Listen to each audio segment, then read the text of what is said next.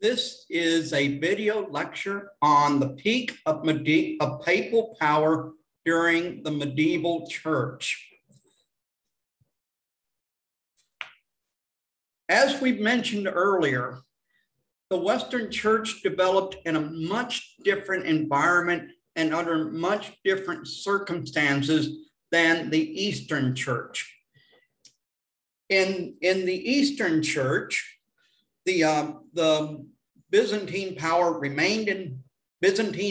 remained in power, and so Christianity had imperial protection, and life was much safer for people. But in the West, after the fall of the Roman Empire, there were barbarian invasions of Western Europe, and there was no real imperial power to protect the people. And so the church stepped into that power vacuum.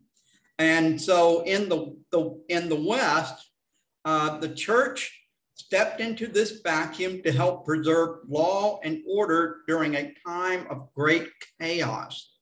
And so as a result of this very different environment and very different circumstance, the power of the popes grew over time, reaching their zenith in the 11th and 12th centuries.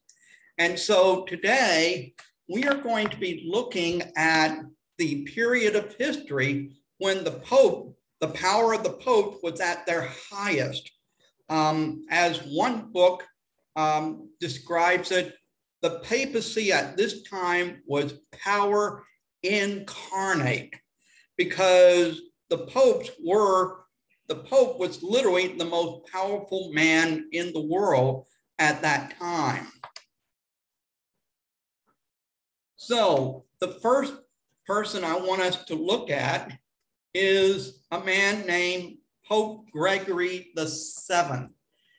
He was born with the name Hildebrand in central Italy. He was unattractive and had a weak voice, but he was brilliant. He served faithfully in the church under 5 different popes. And before he became pope, Hildebrand worked to ensure that popes were chosen by bishops rather than by kings. And this was actually a good thing, because this meant that the election of the pope was free from interference by different kings and interference by different nations and different governments. However, as we'll see, this did not bring an end to conflict between kings and popes. Hildebrand was elected as pope in the year 1073, and he took the name Gregory VII. Pope Gregory VII was concerned about corruption in the church, and he identified 3 issues that he believed were behind the corruption in the church. The first of these was the sale of church offices. This is where people who were powerful and wealthy were able to basically buy church offices either for themselves or for their friends or family members. So this is simony. It's also known as simony, the sale of church offices. And it's also known as nepotism, where they showed favoritism to their family members. Okay, so this was the first cause of corruption in the medieval church, the sale of church offices. The second thing that Gregory VII identified as a source of corruption in the church was the marriage of priests. He felt that having a wife and a family was preventing priests from being totally dedicated to serving God, just like Paul talks about in 1 Corinthians chapter 7. Now, we in the Protestant tradition have a long history of pastors and other ministers having wives or husbands. And so we're used to seeing marriage, pastors or ministers being married. But in Pope Gregory's mind, the seventh mind, he believed that priests should be devoted to the church alone. And so he believed that priests having wives or even mistresses was causing a lot of corruption in the church. And then the third thing that Pope Gregory VII believed was causing corruption in the church was the appointment of church officials by powerful laymen. This is known as lay investiture. And we will talk at length about lay investiture in this lecture. So these were the three things that Pope Gregory VII believed was causing corruption in the church: the sale of church offices, the marriage of priests, and the appointment of church officials by powerful laymen. So what did Pope Gregory do to deal with this corruption that existed in the Catholic Church at that time? Well, as Pope, Gregory VII instituted a number of reforms. He purged the clergy of married priests.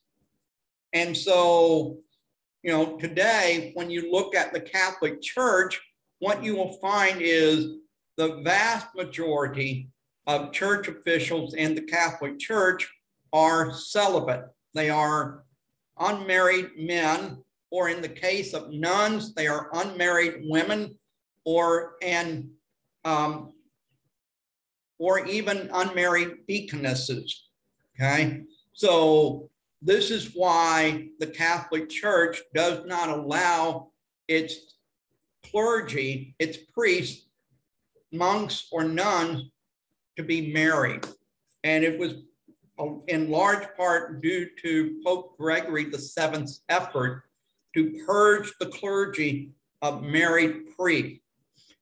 Pope Gregory VII also worked to ensure the ordination of devout and competent priests.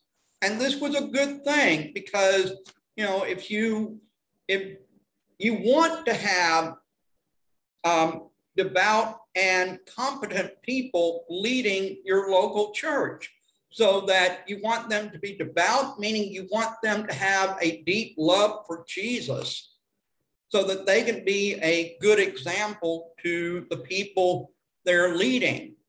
You also want them to be competent, to have proper knowledge, and to not only have proper knowledge, but to have the skills necessary to be a good pastor.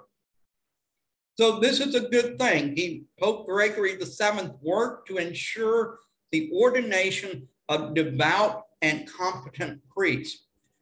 He also worked to abolish the sale of sacred things and offices.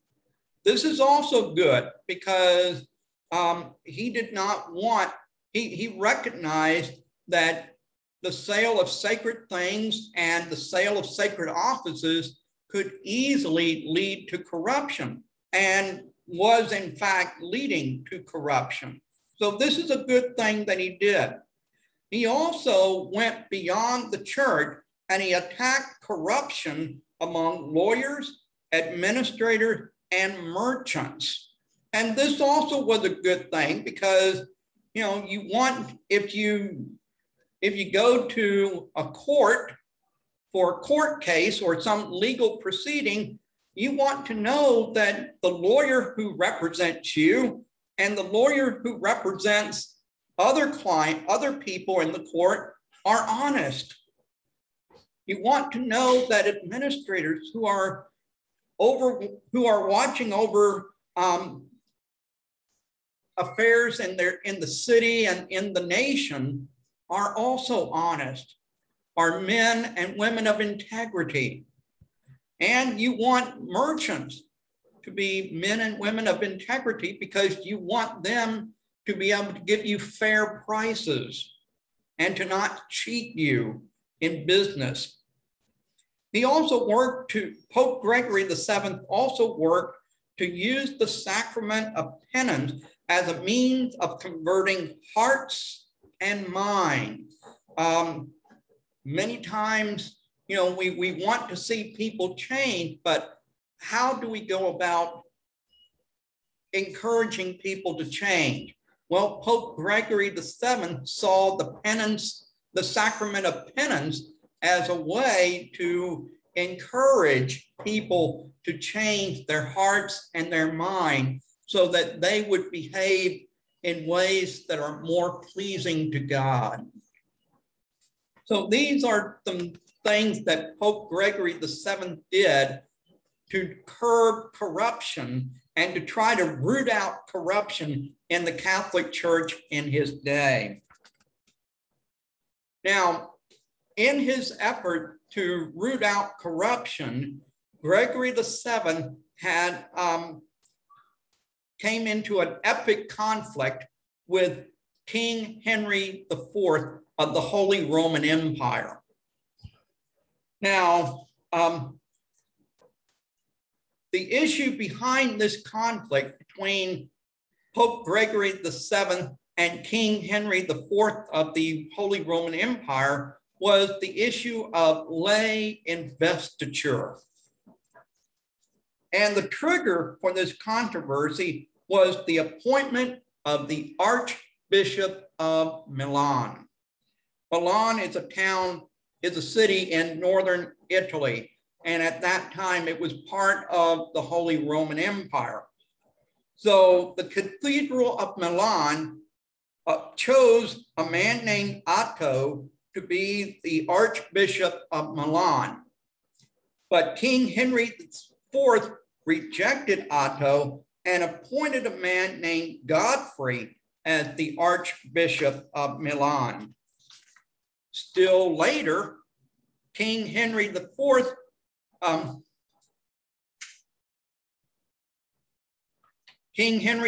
rejected both Otto and Godfrey and appointed Theodald, who used to serve in Henry IV's royal chapel. Gregory VII rejected both of King Henry IV's appointment. Henry IV, in turn, summoned a synod of German bishops at Worms who rejected the Pope's authority and denounced Gregory VII as a false monk and deposed him from the papacy. So we see how this conflict and this dispute between Gregory VII and King Henry IV quickly escalated to become a major power struggle in Western Europe, where the question was now, who is in charge? Who has the right to choose who church officials will be? And so Gregory VII responded to King Henry IV's defiance by excommunicating him. Now, excommunication is when a person is formally, officially kicked out of a religious group. And so in this case, Pope Gregory VII was saying to Henry IV, you are no longer considered a Catholic. And this was really a really serious punishment that Gregory VII imposed on Henry IV.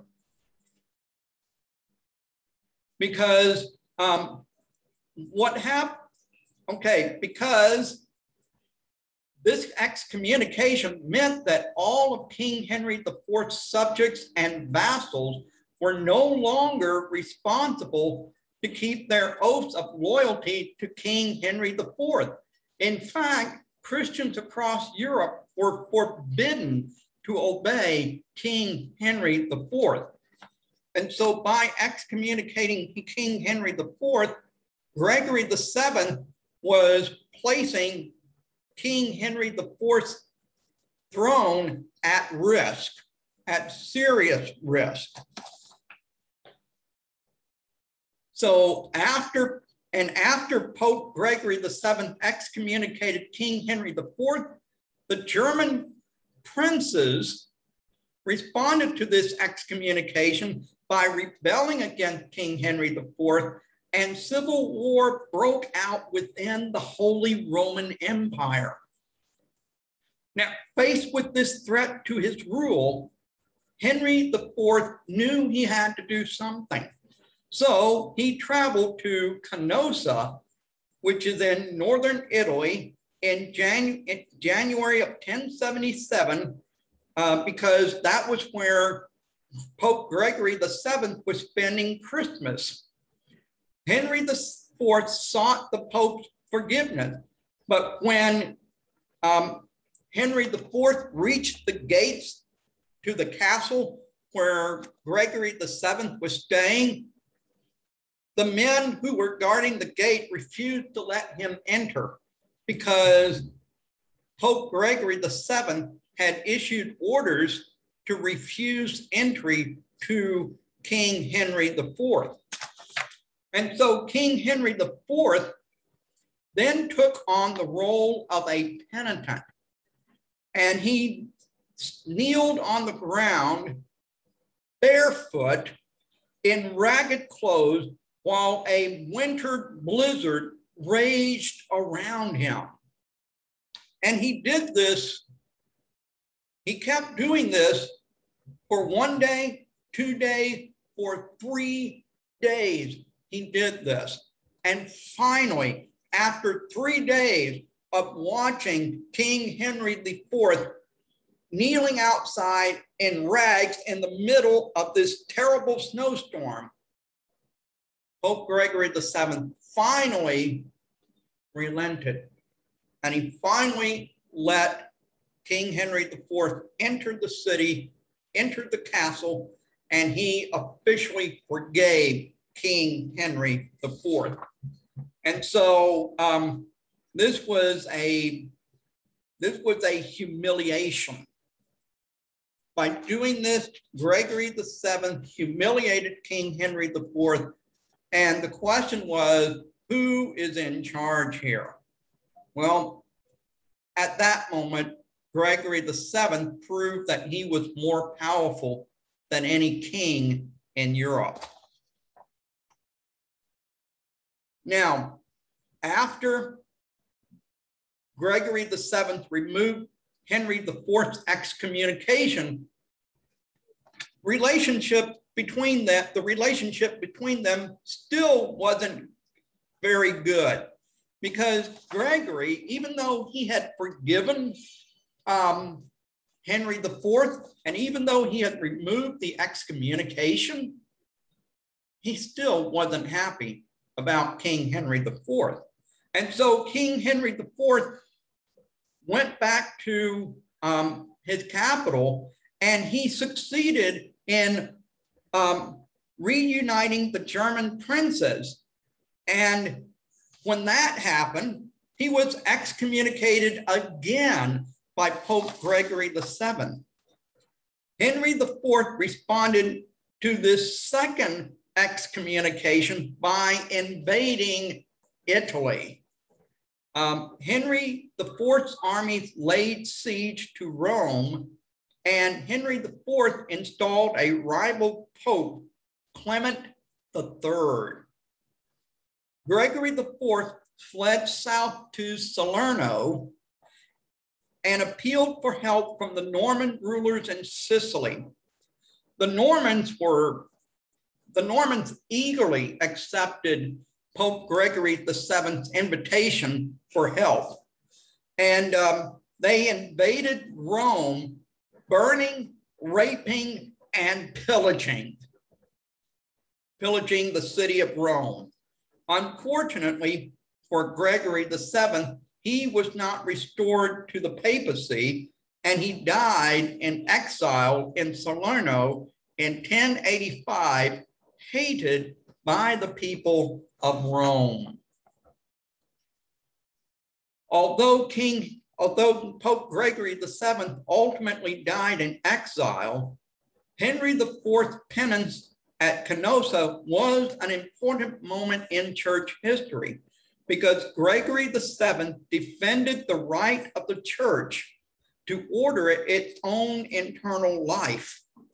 The outcome of this conflict also meant that the government would not have total control over all of society. There were some areas of society that the government could not control, such as the spiritual lives of individuals and houses of worship. The investiture controversy was finally resolved in 1122 with the Concordat of Worms. Now, a concordat is a special term, and it refers to an agreement that is made between the Catholic Church and a civil government or a secular government. So that's what a concordat is. And the Concordat of Worms was an agreement between the Holy Roman Emperor and the Pope. And in this agreement, the Holy Roman Emperor gave up the right to appoint church officials except in the event of a dispute. The election of bishops and abbots were to be held in the presence of the Holy Roman Emperor. And upon election, the new bishops and abbots were then given different symbols of authority, okay? They were given a ring and a staff, which symbolized their spiritual power. At the same time, they were given a scepter, which symbolized their earthly power. And this scepter was handed over to them by the king or by the king's representative. And the reason why these bishops and abbots held symbols of both power was because not only did they have great spiritual power, but they were also oftentimes major landlords. And that when they stepped into that office, when they took up this office, they would be responsible not only for maybe a monastery or a church, but they would also be responsible for the lands that belong to that monastery or that church, or even for an entire district. So this is why they were handed symbols for both spiritual authority and earthly authority. So that is the papacy of Pope Gregory VII. Now let's look at Pope Innocent III. Pope Innocent III was born under the name Lothar of Segni. He was born into an aristocratic Roman family. Now, this man was literally born to power, and he received the best education money could buy in his day. He studied theology at the University of Paris, and he studied law at the University of Bologna.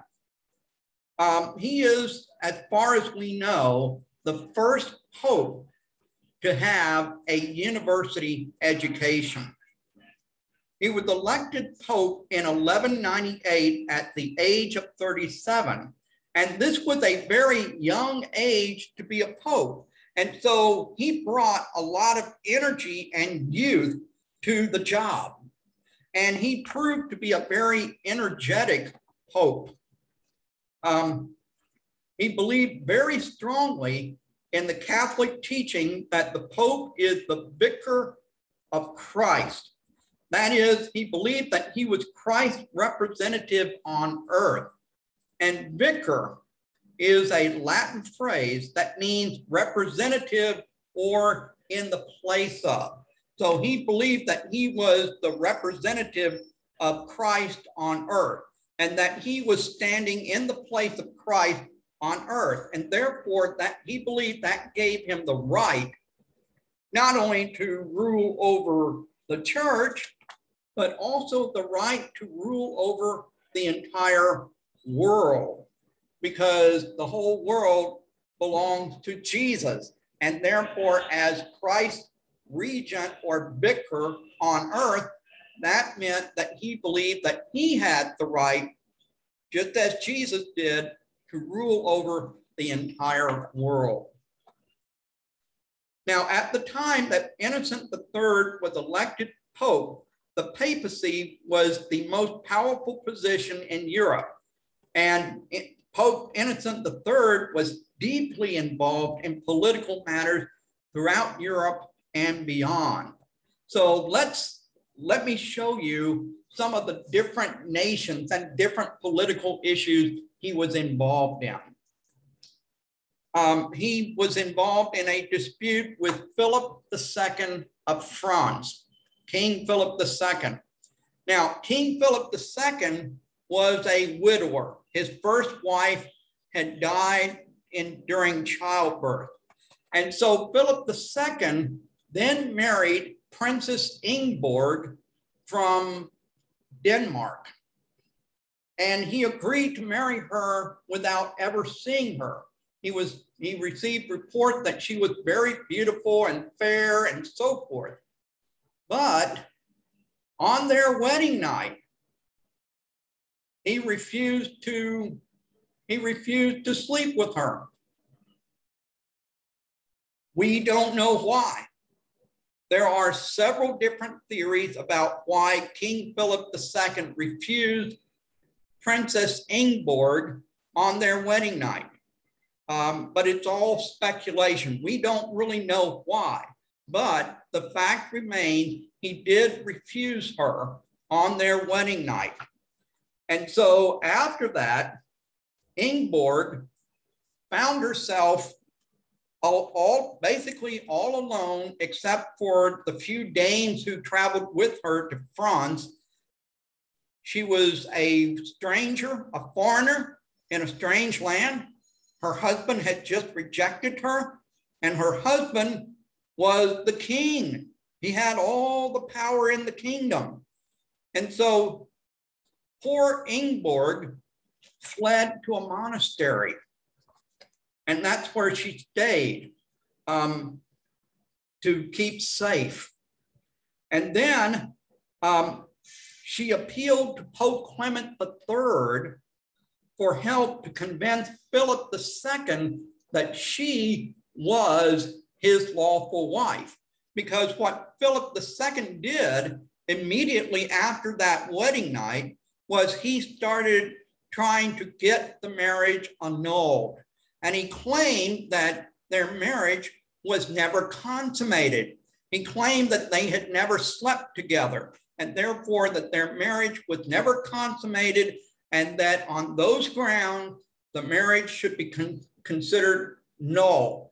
That is, to be considered as if it had never actually taken place. Now, later, Clement III died, and then Pope Innocent III became the new pope. And but 3 years after Philip II married Ingeborg, he married another princess, Agnes of Merania. Now, Philip II did not send Agnes away. In fact, he and Agnes had 2 children. Yeah. So here he was trying to argue that his second wife was not his real wife, and he had married his third wife and had 2 children with her. Now, Pope Innocent III declared Philip II's marriage to Agnes null and void, meaning he declared King Philip II's marriage, third marriage, to be illegal, unlawful. And he ordered Philip II to return to Ingeborg. When Philip II refused to return to Ingeborg, Innocent III placed all of France under interdict. Now, interdict is a term that means, what happens during interdict is all church services inside a country that is placed under interdict are forbidden. So there were no masses, there were no church services taking place anywhere in France. And this also meant that French Catholics could no longer receive any of the sacraments. They could not get married, they could not get buried, they could not confess their sins, they could not have the Lord take the Lord's Supper.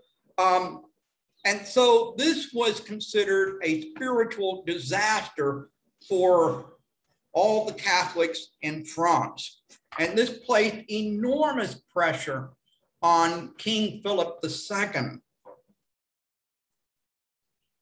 And so this, by not being able to take any of the sacraments, French Catholics believed that they had been deprived the means of grace, because in Catholic theology, God's grace works in people's lives through the sacraments. They believe that's how God works his grace in our lives, is through the sacraments. And so by refusing to allow any sacraments to, in France, this meant that the people of France were not able to receive God's grace as long as France was under interdict. So this placed enormous pressure on King Philip II, and he eventually took Ingeborg as his wife again. And he sent Agnes away. And so Agnes died a couple of years later in 1201 of a broken heart. And you can imagine why she died of a broken heart. So that was Innocent III's conflict with King Philip II. But that was not the only king whom Innocent III clashed with. He also clashed with King John of England. Now, King John of England was so bad, there was only one King John in British history. There has never been a King John II. That's how bad of a king he was. Now, the source of controversy between King John and Pope Innocent III was centered around this man, Stephen Langton. Stephen Langton was Innocent III's friend from his college days. And Innocent III wanted to appoint Stephen Langton as the Archbishop of Canterbury. Now, you might say, well, this is a case of favoritism. I think it was more than favoritism, because Stephen Langton was a brilliant man. He was an accomplished biblical scholar, and he had even written essays arguing that God's original intention was not for nations to be ruled by kings. So you can see why King John might not want to have Stephen Langton be the Archbishop of Canterbury. So King John refused to accept Innocent III's appointment of Stephen Langton. And so in response to King John's refusal, Innocent III placed England under interdict. So when this happened, King John now faced the prospect of rebellion within England and an invasion from France. And so when he faced the threat of rebellion within his own kingdom and the threat of an invasion from France, King John decided to submit to Innocent III, and he agreed to appoint Stephen Langton as the Archbishop of Canterbury. Now, King John even made England a fiefdom of the Pope as the Pope's vassal, and he paid the Pope an annual rental of 1,000 marks per year. Now, Stephen Langton's appointment as the Archbishop of Canterbury proved to be important in history because 2 years after his appointment, he joined together with other English princes to force King John to sign the Magna Carta. And now, we don't know who wrote the Magna Carta. There is some speculation that Stephen Langton may have had a hand in writing the Magna Carta, but we don't know. That is speculation. What we do know is that he was very favorable to many of the provisions that were included in the Magna Carta. And the Magna Carta, in turn, helped lay the foundation for constitutional democracy in England, the United States, and other English-speaking countries around the world. So Stephen Langton's appointment as the Archbishop of Canterbury was a pretty important appointment in history. And because the Magna Carta set the principle that no one is above the law, not even the king. And this is a picture of King John signing the Magna Carta in the year 1215 at Runnymede in England. Another king whom Pope Innocent III clashed with was King Otto IV of the Holy Roman Empire. Now, when King Henry VI, who was the emperor of the Holy Roman Empire, died suddenly at age 32 on September 28, 1197, the Holy Roman Empire was thrown into turmoil as the princes of the Holy Roman Empire debated the future direction of the empire. And the problem was that King Henry VI's son, Frederick, was only 3 years old. 3 years old is too young to rule a kingdom, okay? And so the question is, who is going to be our king? We can't let this toddler rule the kingdom. So who will be our king?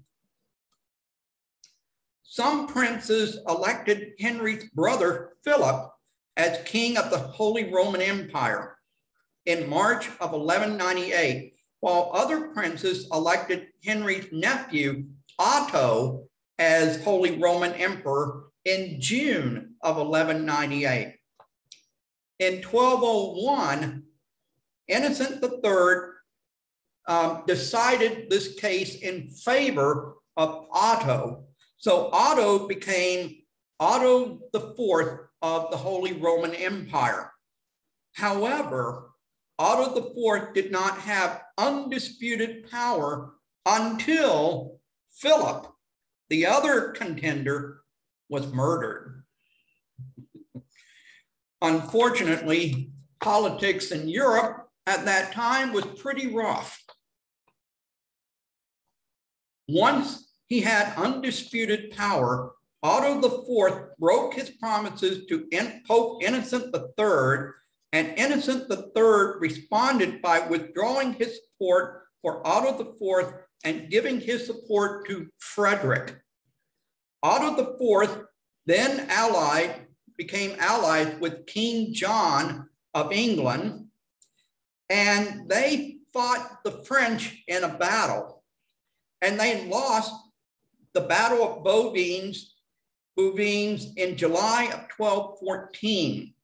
Okay, so King Otto IV and King John both joined forces together. They fought against the French army in 1214 and they lost. And as a result of losing this battle, Otto IV lost his throne, and King John agreed to Innocent III's appointment of Stephen Langton as Archbishop of Canterbury. And he made England a fiefdom of the Pope, because after this battle, after he lost this battle to France, King John knew that England could be next and that England was in danger of being invaded by France. Innocent III also intervened strongly in the politics of Norway, Sweden, Bohemia, and Hungary. So he was involved in almost every nation in Europe. That is how powerful Pope Innocent III was. Okay. Now, Innocent III was also a crusading pope, and he wanted to fight heretics and other enemies of Christianity. He called for the Fourth Crusade, which led to the sacking of Constantinople in 1204. And in the lecture on the Crusade, I talked about how terrible this sack was and the consequences of this sacking. Now, Innocent III condemned the sacking of Constantinople, but later he saw the advantage of Latin occupation and control of Constantinople. And before his death in 1216, Pope Innocent III called for the Fifth Crusade, which actually took place after his death. Innocent III also launched the Albigensian Crusade, the first crusade against the heretics.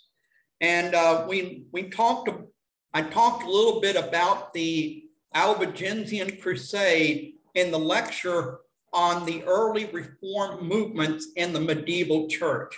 So if you want to review that information, go back to that lecture.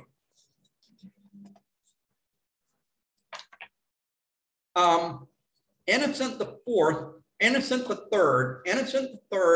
also called the Fourth Lateran Council.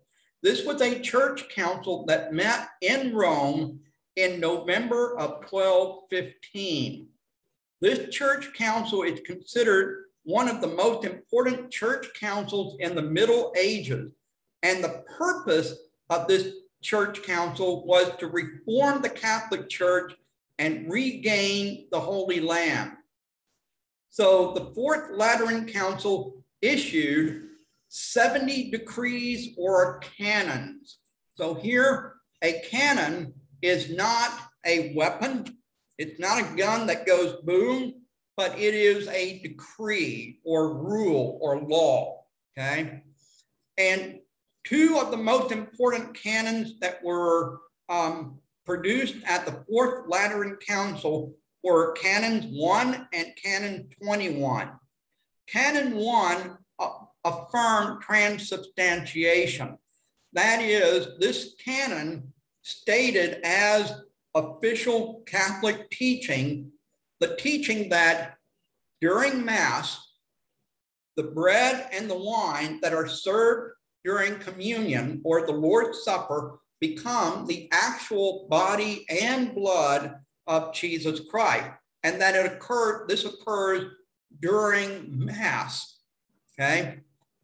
Now, Canon 21 said that all Christians are required to confess at least once a year and to attend Mass at least once a year.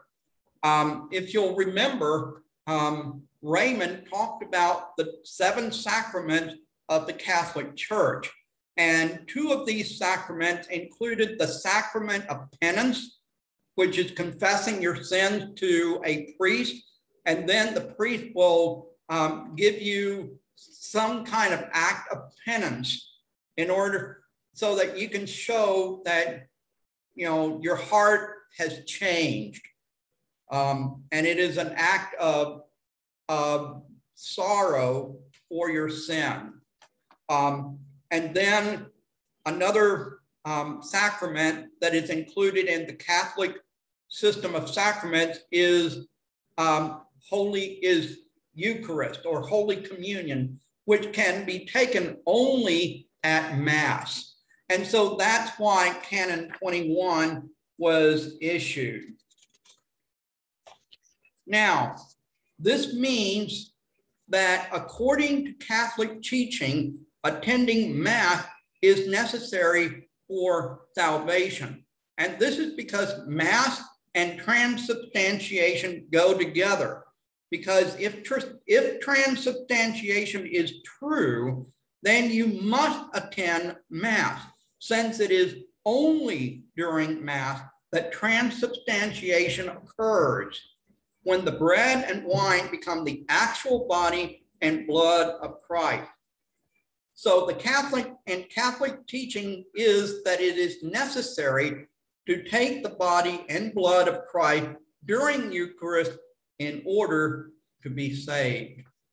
So that's why we can say that according to Catholic teaching, attending Mass is necessary for salvation. Okay. Now, after the papacy, after Pope Innocent III, the papacy began to decline. And there were some reasons for this. One reason was that there were few able men.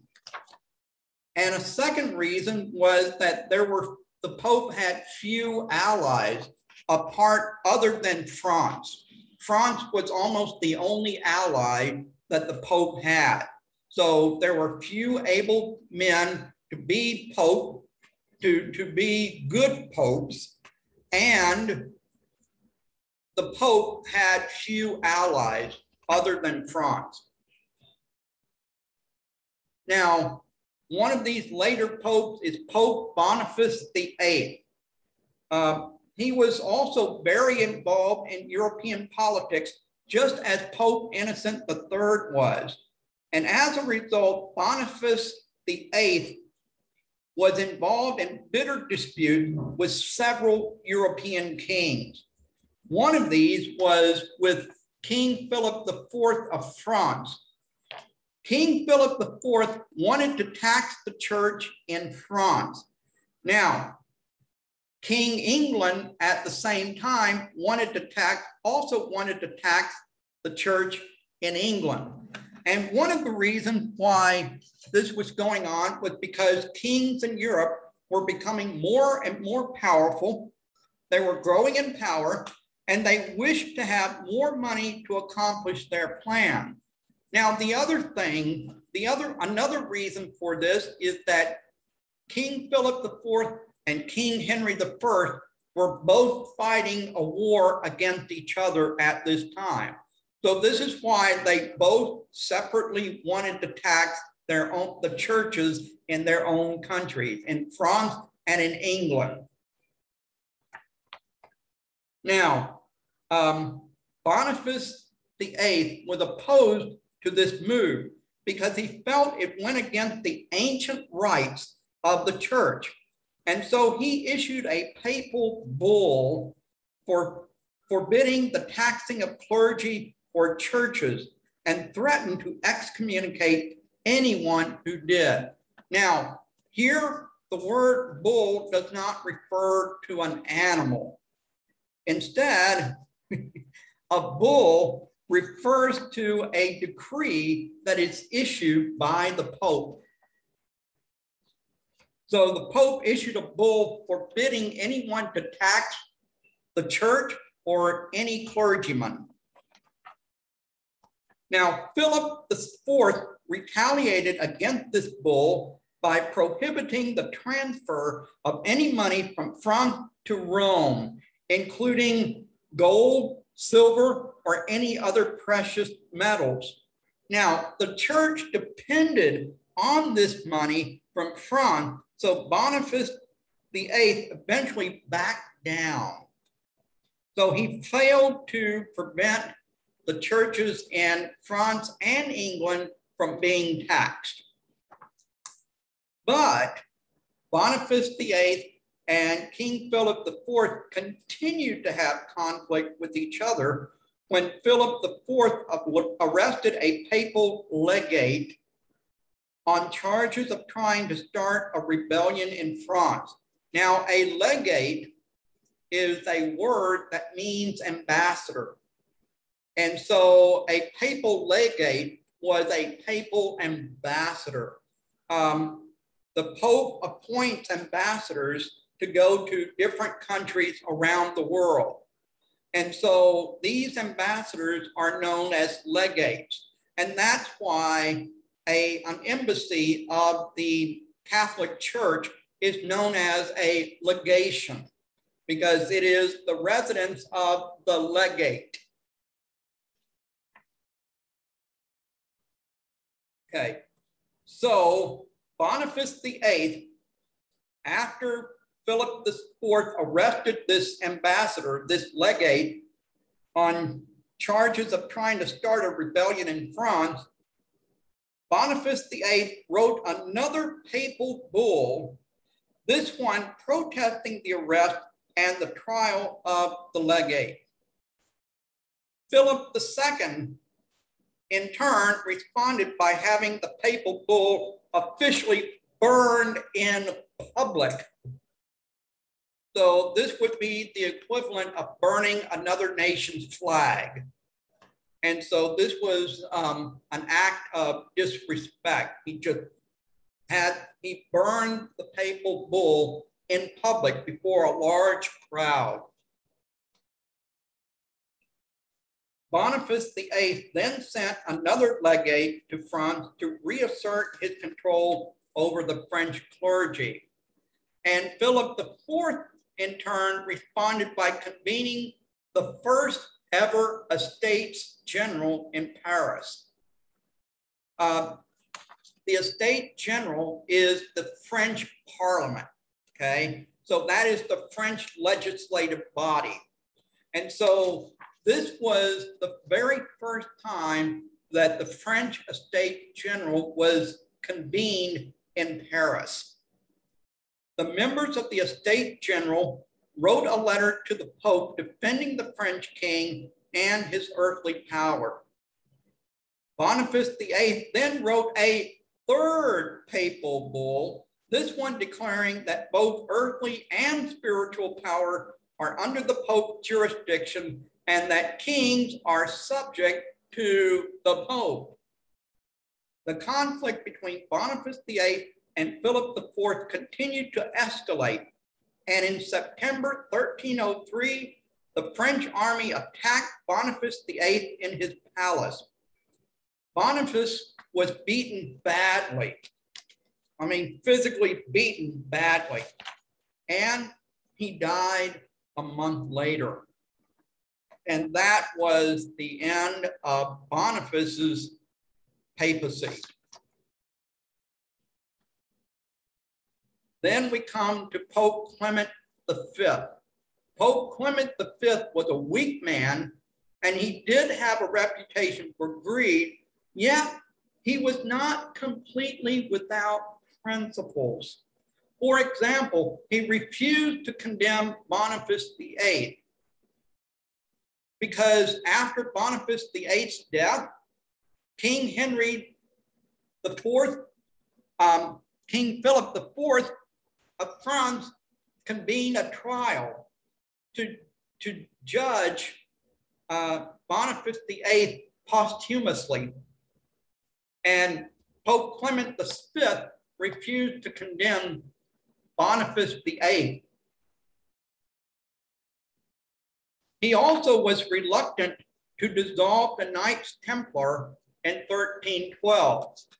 You may remember that in the lecture about reform movements, I talked about how the Knights Templar were persecuted viciously by Philip IV. And they were, many of them were arrested, tortured, and forced to confess to crimes. And most of these crimes that they confessed to probably never happened. Yet many of them were killed, burned, or hanged because of these false confessions. And it was Philip IV who forced Pope Clement V to dissolve the Knights Templar. And so it was with great reluctance that Pope Clement did that. And under great pressure from Philip IV, Clement V moved the papacy to Avignon in France in 1309. The papal court remained in Avignon until 1377. And while the popes were in Avignon, they were largely puppets of the French kings. And since this day in France lasted nearly 70 years, it became known as the Babylonian captivity. And so this was a period when the papacy was in decline. So now let's look at a couple of reflection questions. And I want to encourage you to think about these questions and to post your answers to one of these questions in our discussion forum online. So the first question I want to encourage you to think about is, how can we guard ourselves against corruption, especially as ministers? We saw in this lecture and in earlier lectures how the church during the Middle Ages became very corrupt. And the sad reality is all of us are tempted to become corrupt. So the question is, how can we guard ourselves against corruption? And the second question I want to encourage you to think about is, what lessons can you learn from the history of the papacy in the Middle Ages?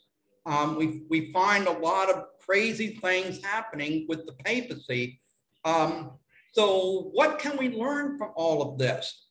Because one of the things about studying history is the great challenge is for us to look at history and to see if we can draw lessons from the past that can help us today. So think about these questions and respond to them. Okay, I look forward to seeing you in class, and God bless.